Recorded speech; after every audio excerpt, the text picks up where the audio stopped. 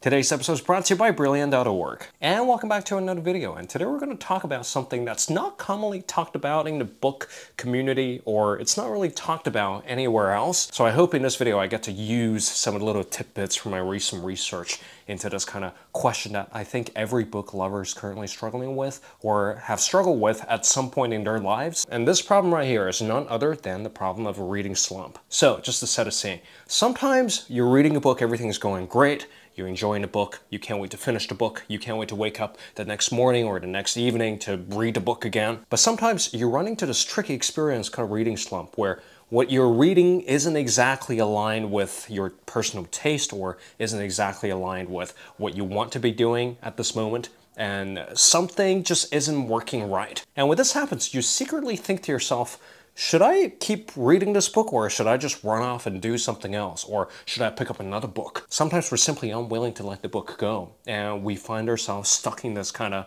limbo mode where we can't pick up another book, and at the same time we can't really work up the courage to finish this book in our hands. And that, ladies and gentlemen, that's a reading slump for you. And generally speaking, reading slumps happen when there's a mismatch between your expectations of the book and the book at hand. Or in other words, it stems from the tension between what we think we want to read versus what we actually want to read. Because sometimes what you want to read could be quite different from what you think you want to read. Because as we know, as imaginative creatures, we all would like to think that we're better people than we actually are. So in our heads, we want to be the kind of person who enjoys the poetry of Baudelaire, or we want to think of ourselves as people who can just enjoy a play by Shakespeare on the side, you know, something high culture. But as the writer Robert Escarpet observed, the cultured man who knows Racine will never be so foolhardy as to admit that what he really loves is Tintin. Hence, sometimes we find it really hard to put down a book that we think we'll enjoy because we can't swallow our pride, because we can't really allow ourselves to think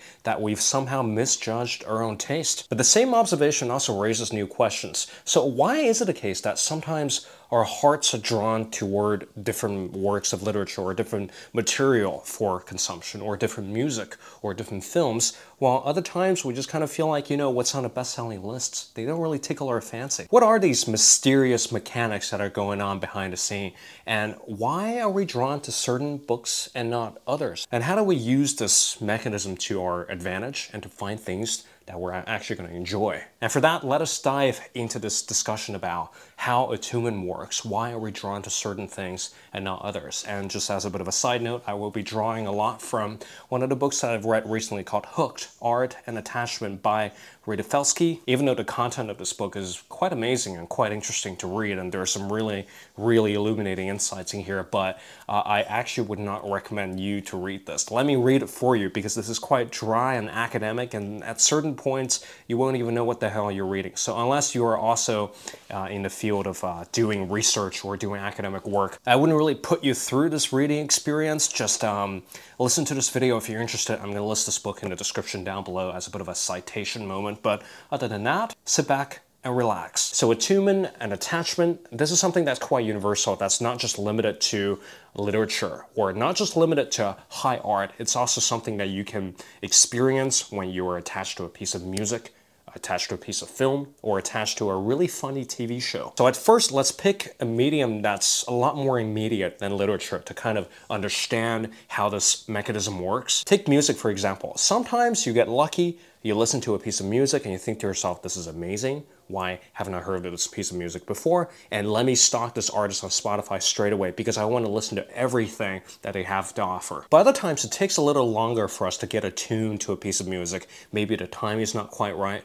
Maybe you've dated someone who liked this piece of music, and now you make your mission to dislike that piece of music. But sometimes, even when you're not immediately attuned to a piece of music, after a while, or if you listen to the music 20,000 times, and someday if you really decide to get into someone's music and you make your mission to like that piece of music, attunement can happen again. You can get attached to the piece of music through a kind of conscious process. And this is what happened to the writer Zadie Smith. In her New Yorker article, Some Notes on Attunement, Zadie Smith described her complicated relationship with Joni Mitchell's music. Because as a woman of color, she's not exactly the kind of person who grew up with the demographic of the kind of people who would enjoy Joni Mitchell's music. And eventually when Zadie Smith went off to college, she was bombarded by people basically saying to her, What's wrong with you? Why don't you like Joni Mitchell's music? Because, you know, she's one of these amazing musicians back in the day. And this is probably true in your experience too. Maybe there's that musician that everyone's talking about or everyone's raving about, but you're sitting there thinking that, like, I think I'm an idiot for not liking this musician. Why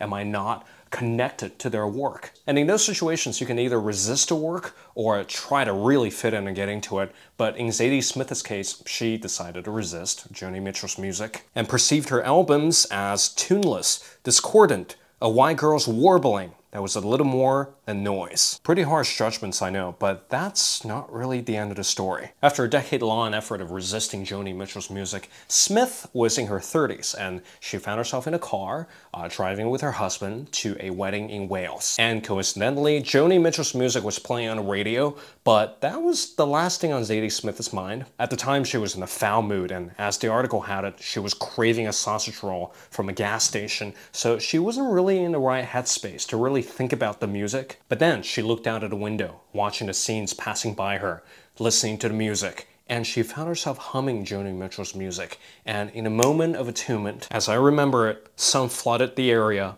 my husband quoted a line from one of the Lucy poems. I began humming a strange piece of music, humming Joni, yet not conscious of the transformation. So what happened there was a sudden moment of attunement. She learned to appreciate a piece of music or a musician that she didn't previously like. And these moments tend to go beyond the music itself. Sometimes you find yourself living in a fresh new reality after you've learned to appreciate a new piece of music, new piece of art, and in the case of reading, a new piece of literature. When you get lucky sometimes, you can read the first line of a novel and get immediately sucked in. You're bewitched. You can't wait to turn the pages. You can't wait to finish the book, and you can't wait to tell everyone about the book. And those moments, they tend to make up some of our fondest memories when it comes down to reading, like those rainy days under the cover, like those long nights when you're reading with a lamp underneath your bedsheet. But as we get older, we find it more and more difficult to click into these moments. Sometimes we wonder to ourselves, have we lost the capacity to be attached to a certain piece of work? Have we lost that capacity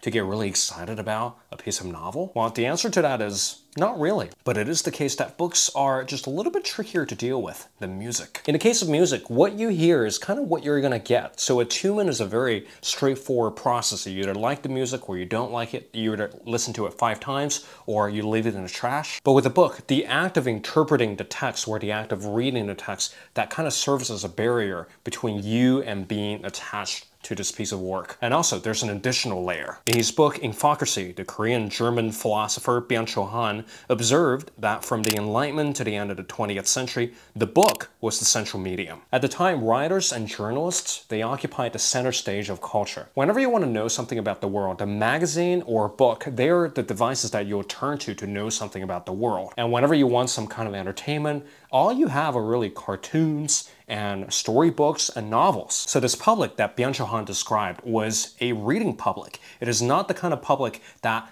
gets to know the world through all these wonderful devices that we have around us. Words served as the main mediator between events and the public. In our world, however, we don't really have a reading public. What we have is kind of like a media public where we're immediately exposed to images and sounds before we even have to read a single thing. So nowadays, we no longer have to be well-trained readers or readers at all to get to know the world, which is a really fascinating phenomenon. And if we apply this phenomenon to being attuned to certain books we want to read, can you see the problem here? Because we're constantly surrounded by images and sounds, sometimes we can know a book's content, or we can judge a book by its cover, or we can judge a book by an online review without ever reading the first chapter of the book. So what this creates is kind of a gap between attuned to the digital representation of the book versus being attuned to the actual reading experience of the book itself. Just because you really like the sound of a book from a review or from a clipping on Instagram or from a TikTok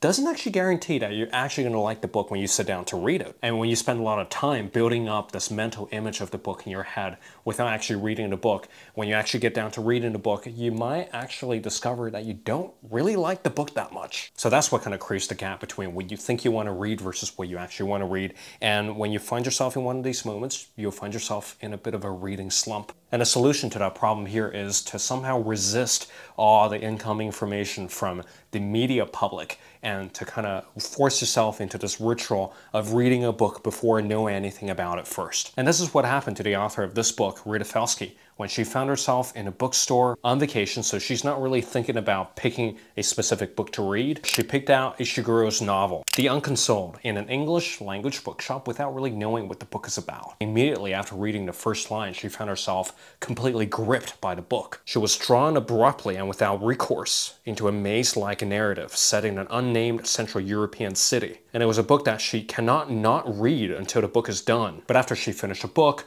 put it away, and fired up her laptop to look at the reviews, critics didn't really agree with her. James Wood commented, "Ishiguro's new novel has the virtue of being unlike anything else. It invents its own category of badness." Meanwhile, Michiko Katutani from the New York Times considered the book a dogged, shaggy dog narrative that sorely tries the reader's patience. And of course, it's a sad situation to like something, only to find out that people around you don't really agree with you. But at the same time, had Felski read that book after reading on the reviews, she probably wouldn't have the same attunement with the book. And Ishiguro's story probably would have not taken her on this extended journey through this really fascinating narrative had Felski agreed with the critics before ever cracking open the first chapter. Coming back to our experience, if we first of all look up the book on the internet, if we just read everything about the book before ever reading the first chapter of the book ourselves, it is possible for us to judge a book by its cover or judge the book by its reviews as to miss out on some potentially really interesting reading experiences. And as a result, we miss out on some great opportunities for us to get lost in a book that we love because we're so concerned with the best-selling list. We're very concerned about, is this the book that I should be reading, or is this what everyone else is reading? And in order for us to combat that, judging a book by its cover syndrome, it's helpful for us to just read the book first without knowing anything about it. Download a chapter from iBooks